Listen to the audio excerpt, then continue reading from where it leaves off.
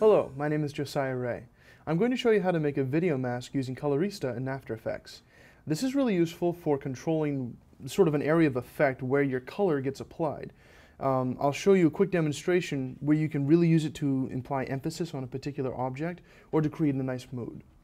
So here I've got this little shot from a Badger cam that I had been working with, and you can see it going back and forth. What I'm going to do is highlight just the car body.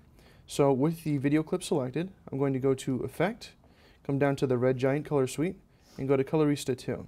You see from the red lines I'm currently using the trial. But let's go ahead and we'll scroll down, and we don't want the primary color just yet. If you open up the secondary color, it gives you access to what's called the power mask.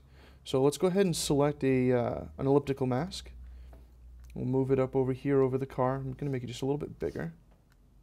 There we go.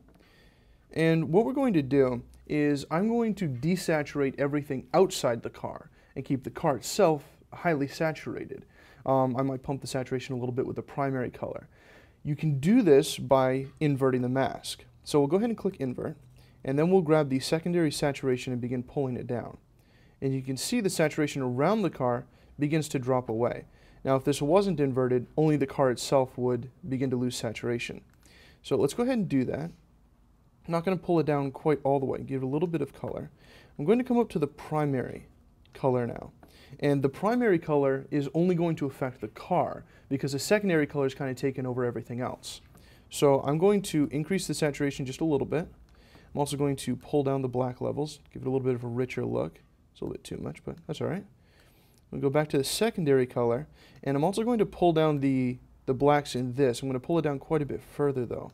I'm also going to pull those midtones toward the blue-green side of things. That way you get a really nice kind of dead, darker feel around it, and the car seems very alive.